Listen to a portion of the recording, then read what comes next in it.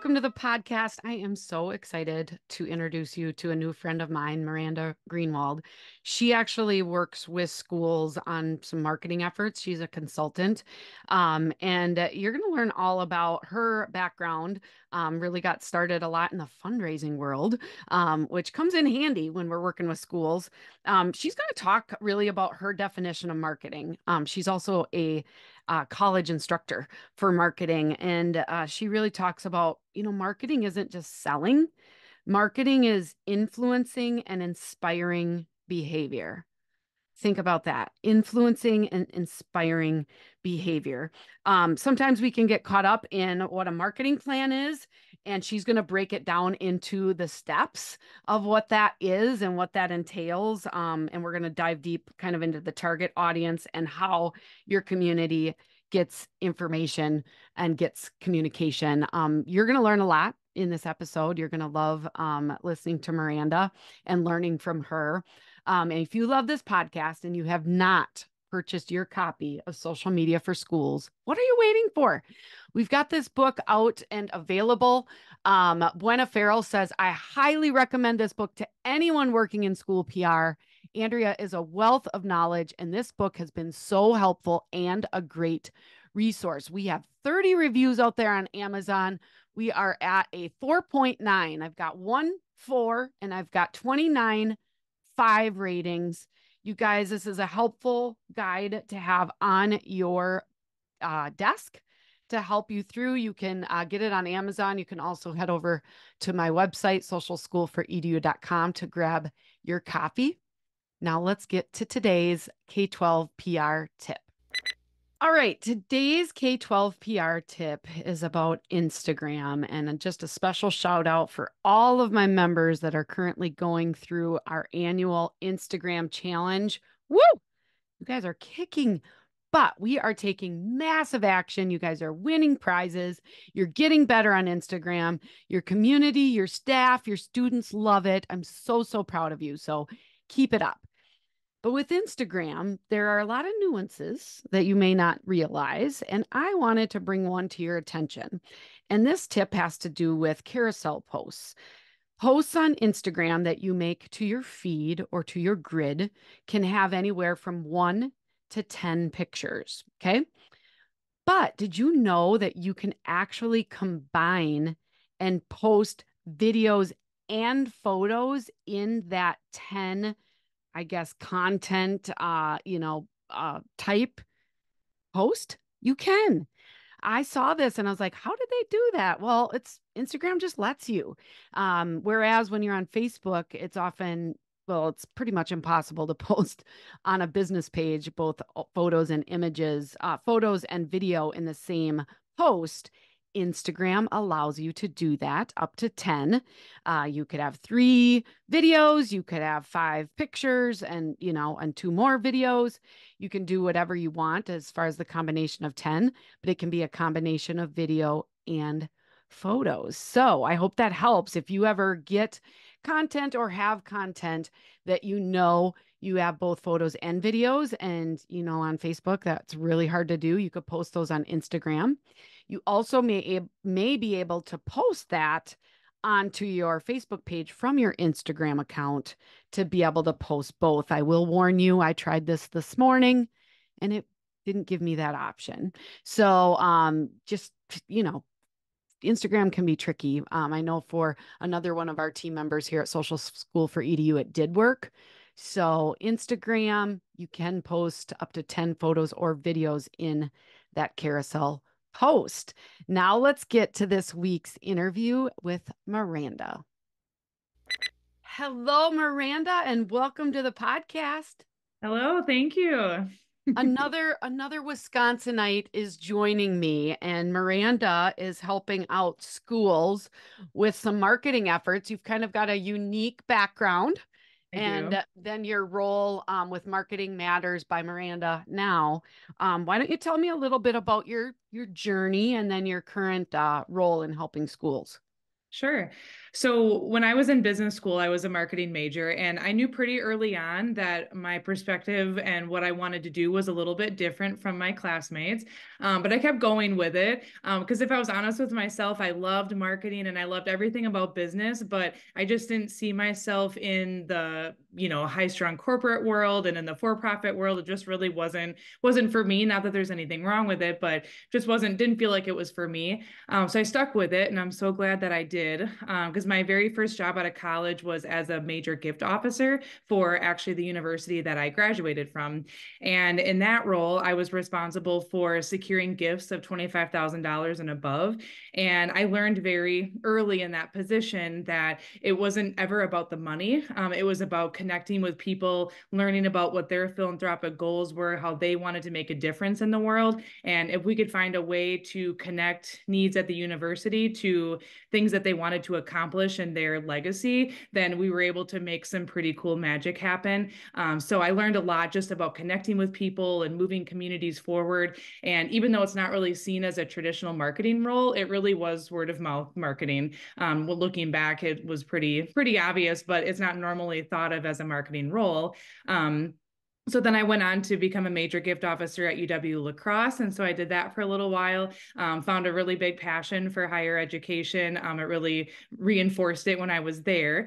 But I still had an interest in kind of the traditional comprehensive marketing world, but still love the public sector. So I became the marketing and communications manager at the La Crosse Airport. And the airport was a department of the city of La Crosse. And so we were a government organization, and I was the first of my kind hired at the airport to do marketing. And so it was a really new and exciting role. We were really starting to realize how important marketing was for the public sector, even though it wasn't a traditional role that municipals hired for, but learned a lot in that job. I loved being around planes. I love travel. So it was a really great program to build.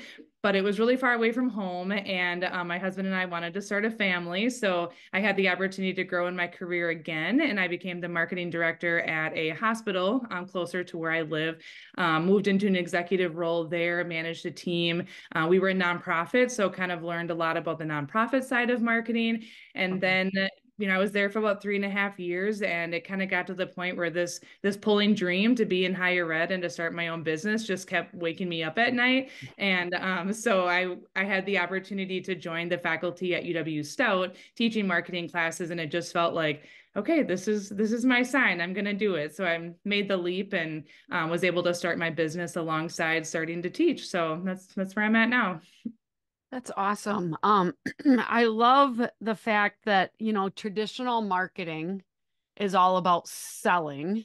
And Mhm. your first role, you stepped into that major gift officer.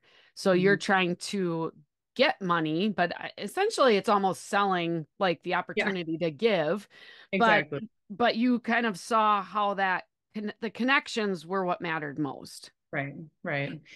And I'm sure that now that you are so you're serving in a teaching capacity for UW Stout, but you're also starting to serve nonprofit and schools Correct. with marketing efforts.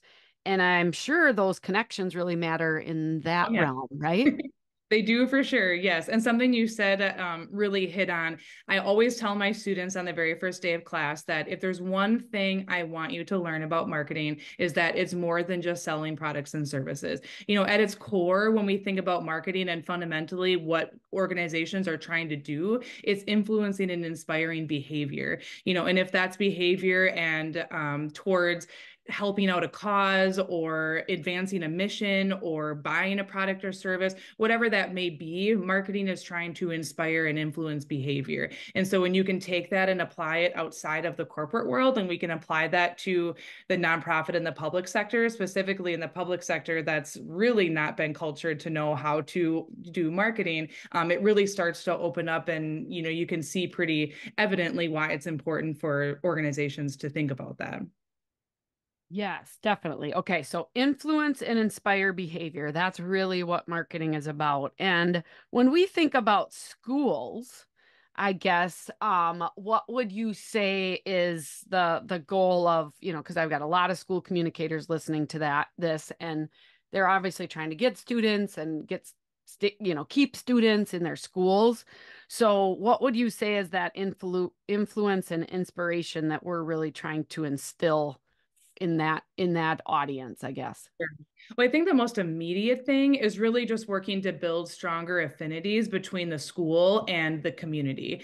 Yes, the hope is that then that leads into growing enrollment and attracting students into the district. But before you do that, you have to build a strong affinity with your community through strong marketing. So, how can we put out information and connect with our community that then creates brand ambassadors across our community so that, we're not the only ones responsible for driving that enrollment, but how can we build a positive image and grow that connection so that when Grandma Sue is at Christmas and she's just been so thrilled about what the school's been doing, conversation gets brought up about, not being super happy with the district that they're in or whatnot. Well, can you believe what our school is doing?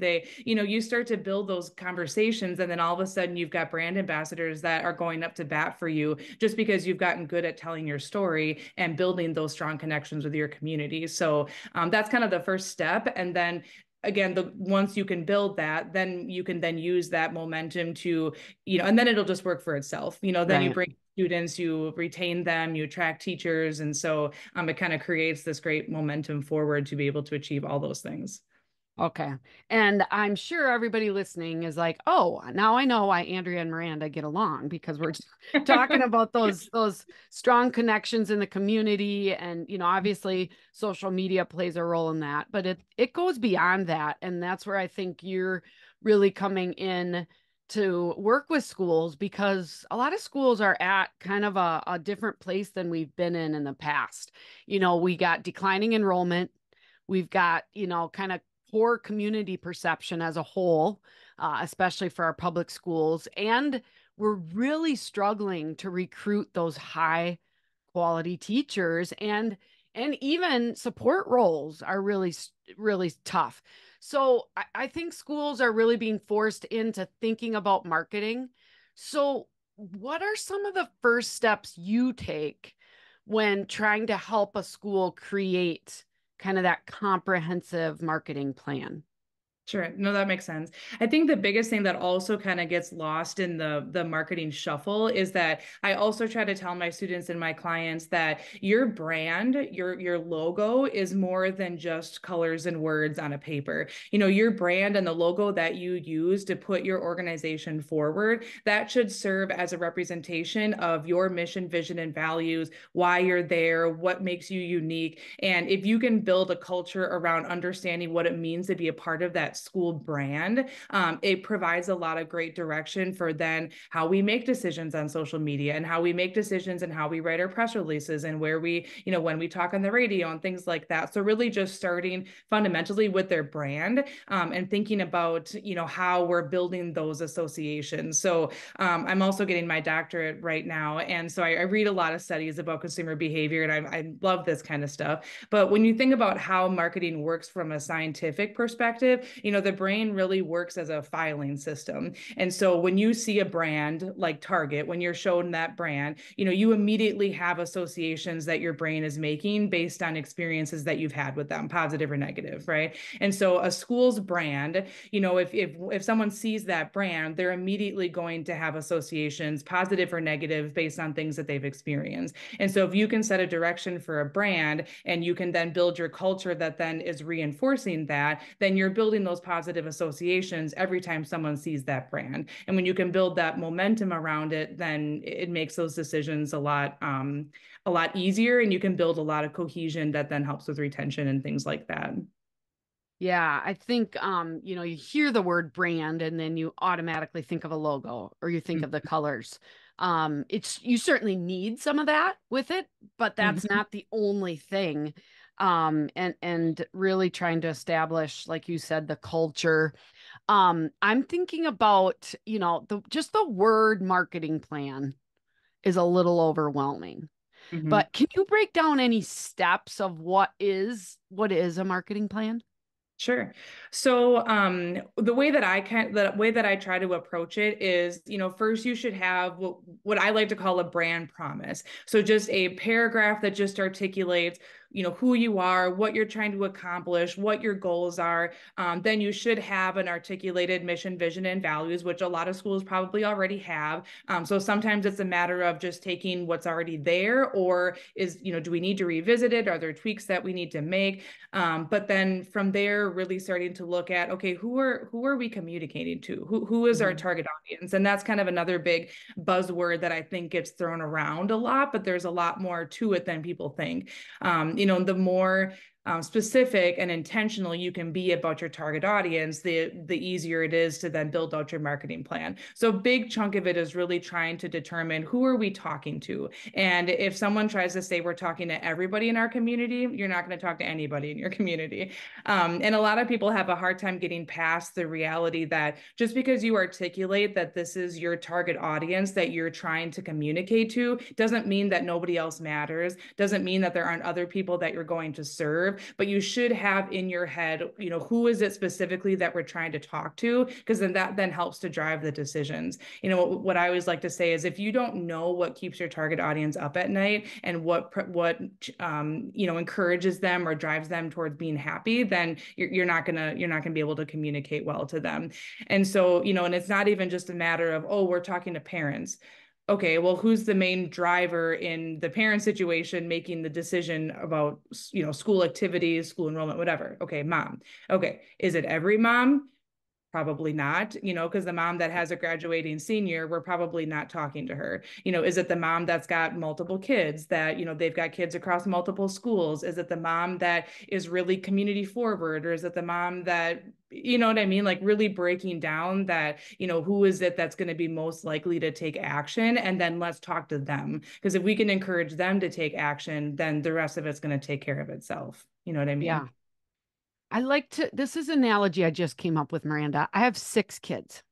If I yelled out to all 6 kids, hey, you've got to clean up, the kitchen, nobody would respond. But if I say, Kyra, it is your turn to clean up the kitchen, it's like you're directing that message. It's probably going to get taken action on. The other kids maybe hear it and they are really happy that it's not their turn, but they know their turn's probably coming up. Yep. But Yep. I'm just thinking like it's okay to be direct and make sure because sometimes like you said when you talk to everybody you talk to no one. Right. It's just like that email you send out where you're like, hey, I need something, I need a story from your classroom, but if you specifically ask somebody. So I think that's really important. And then you said something important as well as what keeps them up at night. So thinking like what they really are caring about is going to help your messaging in your communication and your branding and your marketing plan, right? Because similar to that, and this sounds very cliche, but in the school district that I'm working with now, I hear a lot, well, we're a small school with big opportunity. Okay, awesome. I'm glad to hear that. But every other small school is saying that. So what is it that we can say that's going to make you feel different? And it can't be something that applies to the broad community. Because once you say things that are very general like that, you're not going to cut through the clutter. It's kind of like in higher education. Oh, we have great hands-on learning. Good for you. So does everyone else. Yeah. And so really thinking about in your messaging that this is a chance to just move the needle on one segment of your target audience. And if we could move that needle effectively and then do that over and over again, then we're going to build momentum. But when you try to move everything all at once, the world is too saturated, right now that it's not going to be effective. Yeah, I think of those individual stories are what's powerful. I mean, you talk about higher ed. My daughter is at UW-Madison this year, and she's going to take a class right after the spring semester. And she gets to go to Iceland for 2 weeks, That's and awesome. and they get to do hands-on learning in Iceland. So you talk about, hey, we've got hands-on learning experiences to, hey, here's a story about a student who got to go Yeah. to Iceland. You can see how that draws in their Mhm. attention and they're going to be like, wow, that is really cool versus the general statement, right? Yep, exactly. Yep, exactly. Yeah, and we're all about telling stories, obviously with social media, but within a marketing plan, there's going to be different ways that we're communicating, our vision, our mission, our values, and we're communicating to that target audience. Can you list some of the various ways that schools should be thinking about like the tools they're using for the marketing efforts? Because there's Mhm. a lot out there, and some of them we might not even think as marketing, but yeah, Yeah, explain that. that's a great question. And I didn't do a very good job of simplifying the marketing plan in the last question. So before I Okay. answer that, let me just help because, I think when you articulate your brand promise, then you have your mission, vision, and values. Then you're articulating who your primary and secondary target audience is. But then it's then actually determining how that target audience likes to consume information and Yep.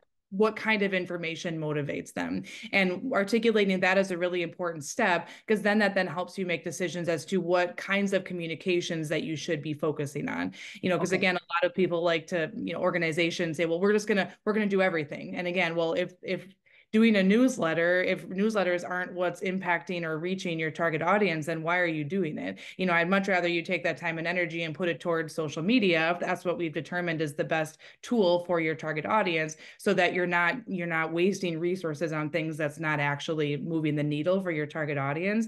So determining that, and then putting together then content strategies for how we're then going to reach them through those tools. So Okay. like an example, and I'm sure you speak to this too, but if your target audience is this, then maybe we want to do 20% of our content on student stories, 30% of our content on new programming. So you can start to do a percentage of allocation based on what kinds of things your target audience cares about, which then helps you then to set content directions. So kind of going back to the tools, obviously social media is the number one most powerful tool that schools can use.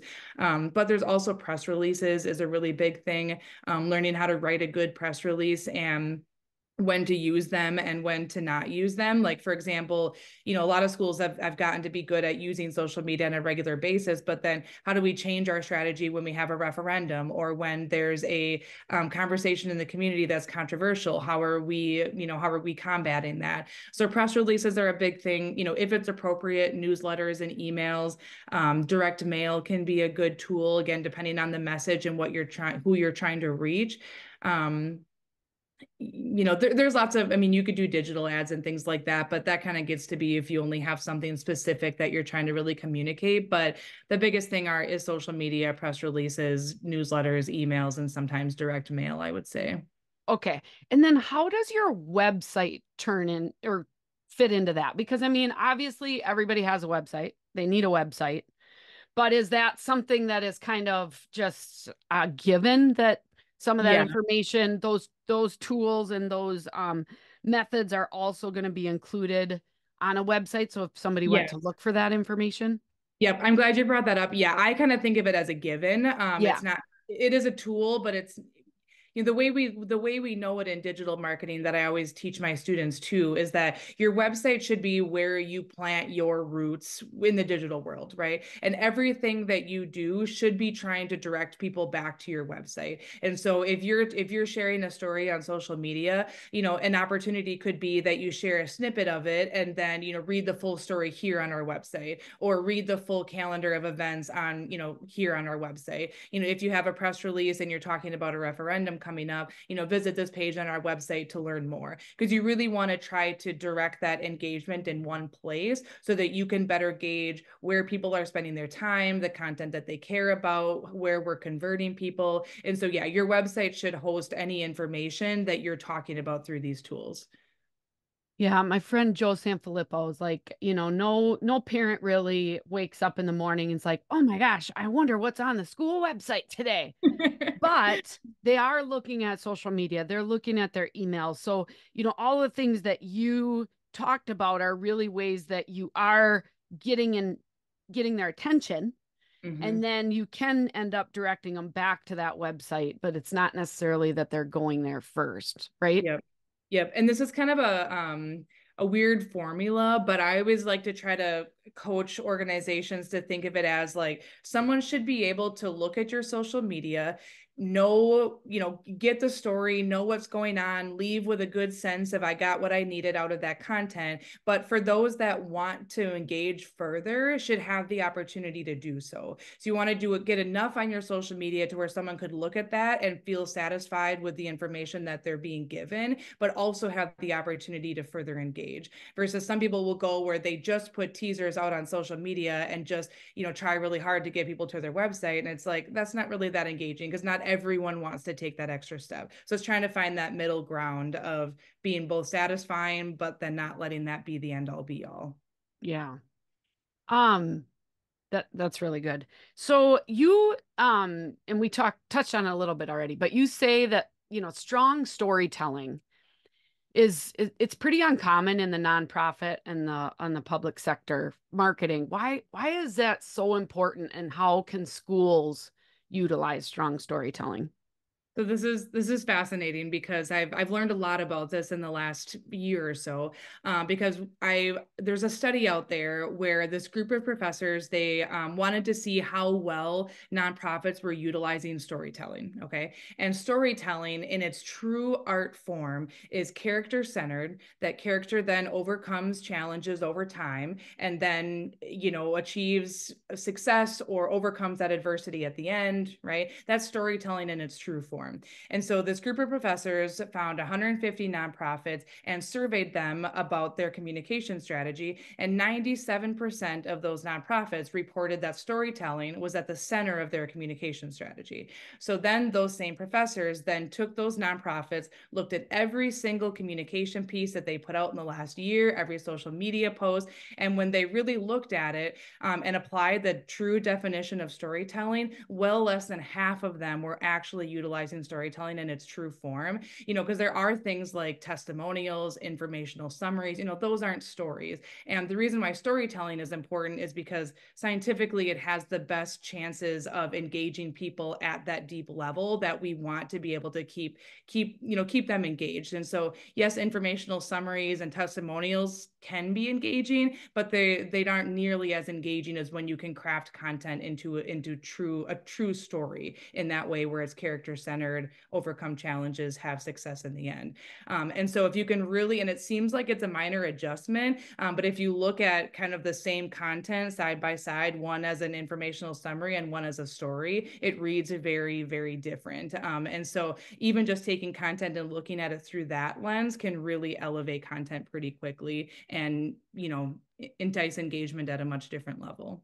Yeah, I love that. That's a very interesting study. I'm sure if we interviewed and asked all of our school folks if, Yeah. what's at the center, they would Yeah. probably say storytelling and I bet it would be similar. It's like, well, half of you maybe are doing a good job at that, but we all have room for improvement. Yeah. Um so this is the social media marketing a podcast on social media for schools. So with that being such an important tool, and you talked about it being like the most important tool, it just seems to be, so widely used. Why is social media so important, and how do you feel it can be used to its fullest potential? Sure. So I think another important distinction to make for social media is to think about like for your own social media experience, right? If you're going to choose to have a brand be a part of your social media experience, you have to really like them. You have to really be connected. You have to really, because if you're choosing to have a brand be part of that experience, it's very personal to you, right? And so schools, though, have such a unique opportunity because parents typically want to feel connected to their kids' school. Even community members want to feel connected to what the school is doing. So schools already have an advantage in, encouraging people to like, share, comment on their content because a lot of people want to see that kind of content in their feed. Versus a traditional brand who's trying to sell a product, it's a much harder sell to get people to actively want to have that in their feed. And so schools should really use that to their advantage and really be encouraging community members to, be a part of this online community, for our school and helping to give feedback and helping to give input input and showing their love for students who are going on this trip, so sometimes it's even as quote unquote simple, and I know I'm preaching to the choir, for this audience, but if you're telling a story about a student who got a all expenses paid trip to Washington D.C., even just saying things like, let's show the student some love, and comment a favorite place that they should go and see while they're there, just things to really just pull people out and encourage them to engage in a meaningful way can really help schools to use social media to its full advantage, and kind of build that community around that online presence. Okay, now I'm going to put you on the spot. I'm going to be anxious to hear what you said. Okay. What you'll say.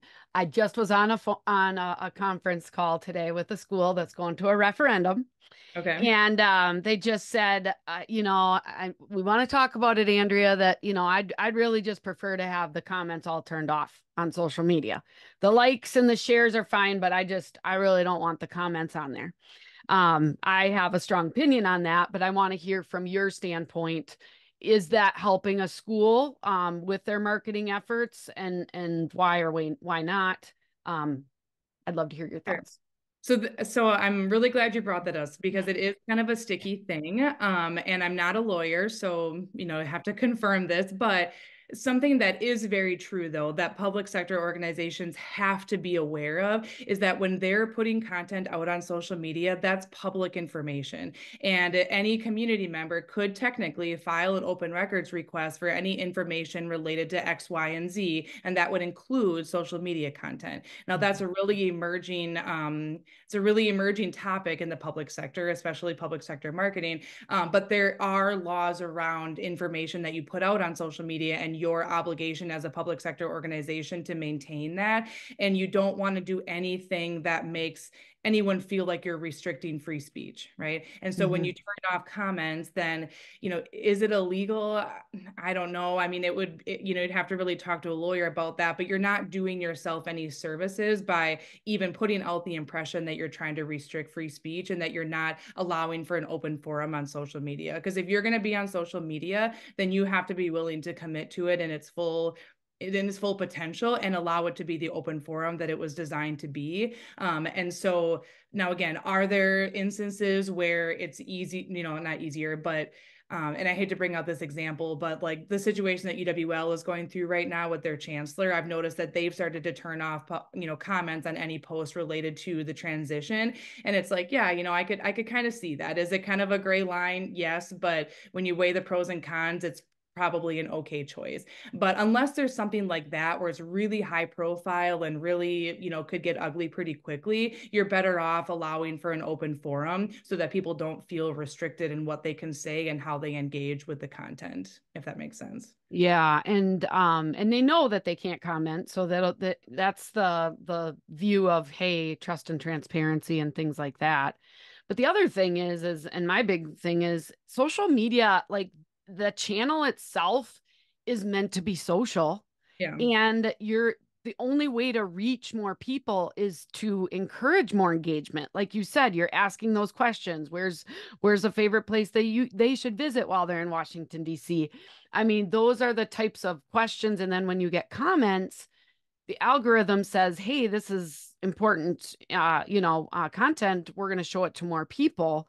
So really, by limiting comments, you're really going to restrict your ability to use social media to its fullest potential to reach your community and beyond with all the great things happening. And for every negative comment, there's usually 30 positive comments. And so I just hate to think of the fact of turning off the ability to get great engagement, great feedback, improve your school for just that chance of that one person Yeah. commenting something.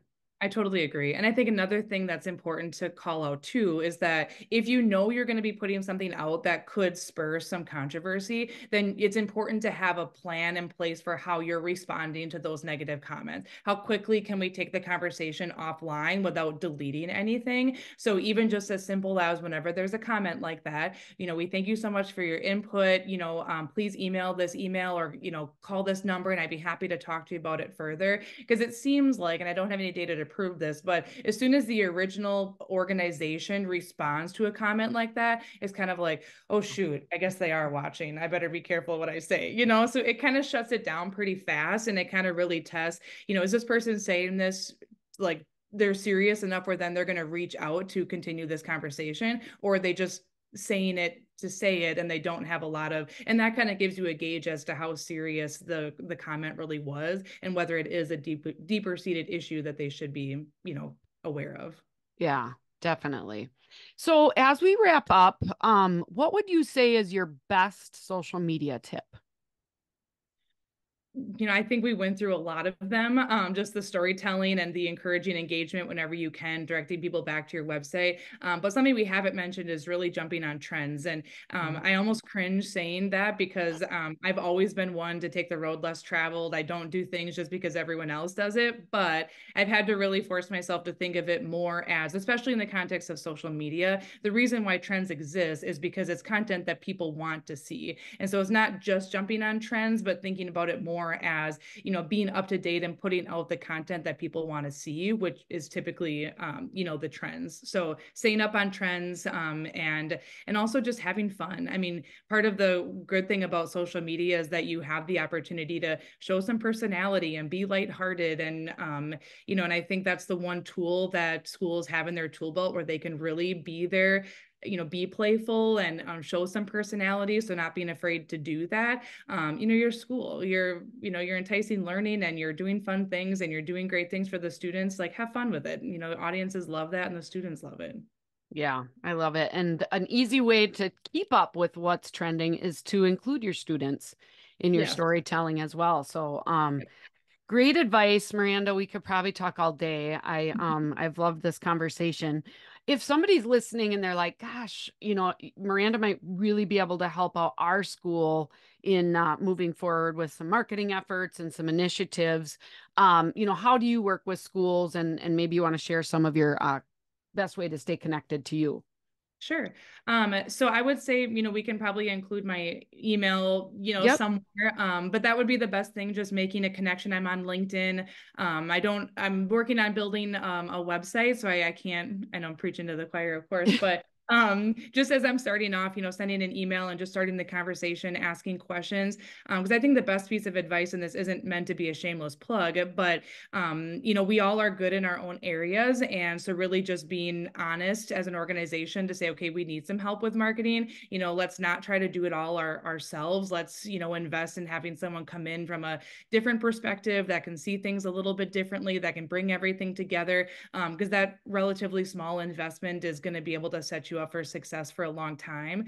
So not being afraid to ask for that help and to invest in it, I think is a really, really important thing to consider. So yeah, Yeah. find me on LinkedIn or send me an email. Okay. And what is your email? Could you just read it Sure. out? Just Yep, it's Miranda, Miranda dot Greenwald, Greenwold at gmail.com. okay. Miranda Greenwald at gmail.com. What I love is, you know, you would help kind of draft out, okay, what are the steps? Because schools know they need to take steps, but they don't necessarily know what steps they need to take. Mhm. A lot of times you have the ability to probably do some of these things that Miranda described today, but you don't even know what you have to do, you know. And so I think you can really help pull that together. And I'm sure you help take action on the implementation side as Oh yeah. well. But if Yep. they want to do it all themselves, they can, right? Yep, yep. So looking at all the communication pieces you already have, let's look at them, see if there's opportunities to make it better. Let's create some templates so that, you know, you have really beautiful pieces that you can then, you know, add on and change every, you know, every time, to make sure it aligns with everything. So, and I guess the last thing I'll just reinforce, because this is especially important in public organizations, is that it's not just about growing your reach and growing enrollment and doing all of that, but this is also an opportunity for you to be really resourceful with the resources that you have. You know, if you only have so much time and money in a year to do marketing, let's make sure that the time and money that you're spending on it is actually making a difference, and you're not doing something just because, you know, you think that that's what you should be doing or that's what marketing is. So Yeah, absolutely. You mentioned direct mail. Well, there's a cost to that, and sometimes that can be pretty substantial. So where do we want to put everything? yeah. Awesome advice. Thank you so much for joining us today. You can check out more from Miranda by emailing her LinkedIn. I know she'll have a website as well soon. But thanks so much for hanging out with us today. Yeah, thank you. It was fun. All right. Well, everybody, we'll see you back next week with another great guest. And until then, keep telling those real stories, not those fake stories, right, Miranda? Right. Yes, you got this. Thanks, guys. Bye bye.